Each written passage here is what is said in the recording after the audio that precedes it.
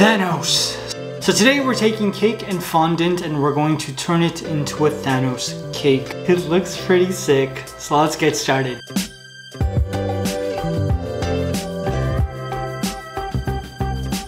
Hey everyone, welcome back to Quality Pops. My name is JK Denim and today we are creating a Thanos cake.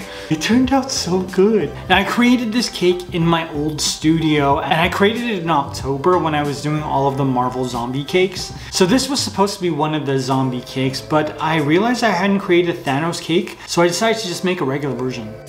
Now to create my Thanos cake, I'm starting with a cake I baked in my skull cake pan. It looks like it's gonna be red, but it's actually purple on the inside. Electric purple.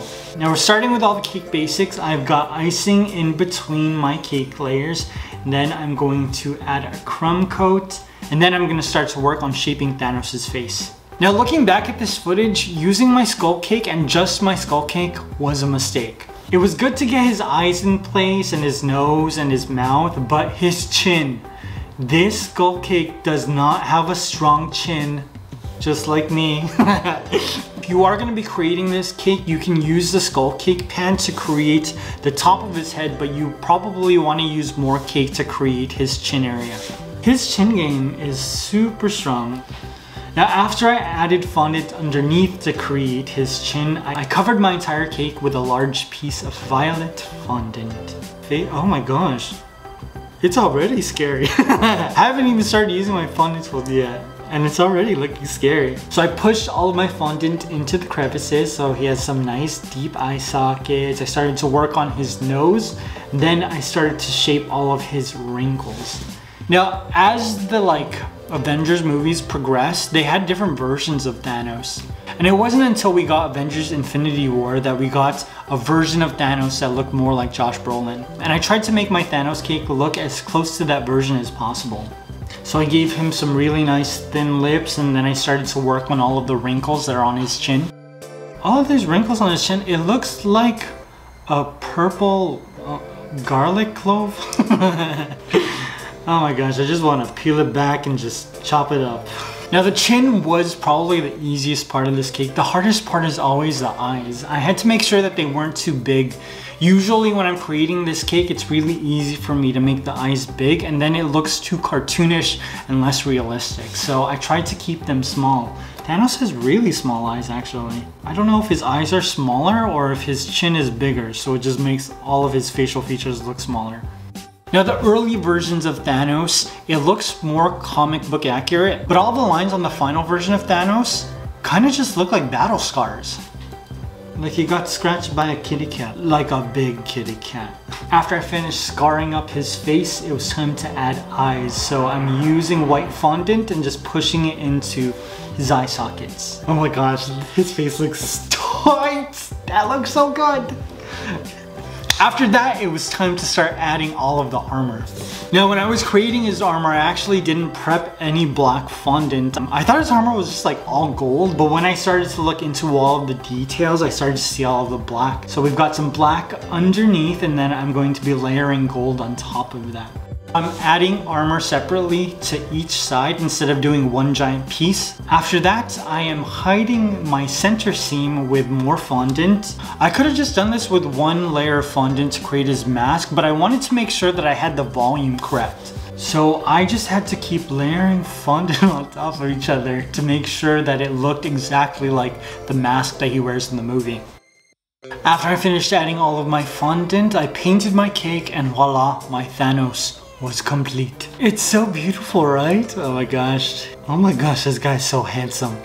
Now, I kind of screwed up on this cake. I can't find any of the footage of me painting his eyes. And because I shot this like so long ago, there's no way to recreate it. But luckily, the sculpt of this cake is so well done. I'm just so proud of it. That I didn't really have to shadow any areas to make it look even more like Josh Brolin. All I did was just dirty it up a little bit with some black luster dust, add some gray to create his eyes, and voila. Is he your favorite Avengers villain? To me, it's either Thanos or Ultron. I think Thanos is way better, even though I really do like James Spader. I'm curious, would you like to see me make another Marvel villain? Because I'm considering doing Hela. Kate Blanchett is amazing and it would be so much fun to create her headpiece with fondant. So if you want to see me make hella, let me know in the comments. Now thank you for all the comments on my Green Goblin cake. I really don't know how to feel about that cake because I can see all the mistakes. But you're totally right. Only cake decorators would just like be able to nitpick all of that stuff. All of the normies who don't decorate cakes are not gonna see any of that. But I do, and it still kind of bothers me looking at the thumbnail. But again, it's really good to acknowledge all of my mistakes because I know that some of you are going to attempt this and I want to make sure that I give you as much advice as I can. Now I want to let you guys know that for 2022, that's what we're in now, right? Is it February already? I don't even know.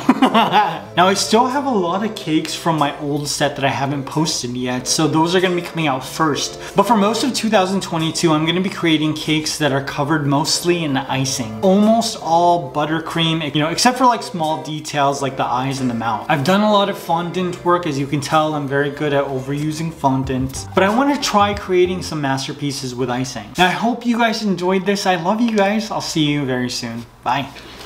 So here are some alternate takes and commentary that I think just got way out of hand, so it didn't make it into the original video. Enjoy. So using only my skull cake pan to create this cake was my biggest mistake. It does not have a chin. His chin is so thick and I had to like overcompensate with fondant. 95% of his chin is just fondant. Looks good, it tastes awful though. His chin is like the best and worst part of this cake. I love sculpting it, but yeah, it looks like an elephant's elbow. Thanos, you need to practice some self-care. Before you worry about everybody else in the universe, think about yourself, okay? Before you snapped away everybody, you should have snapped up a bottle of cocoa butter and just slathered it all over that chin. It's so thick and ashy. Baby, you need to take care of yourself. Now creating this helmet was so rewarding. I mean, just creating a Thanos face would have been fine, but making this helmet just, it sets it over the top. And I wasn't going to originally. Imagine if I let the laziness take hold and we just got the purple face. Oh gosh, that would be so disappointing.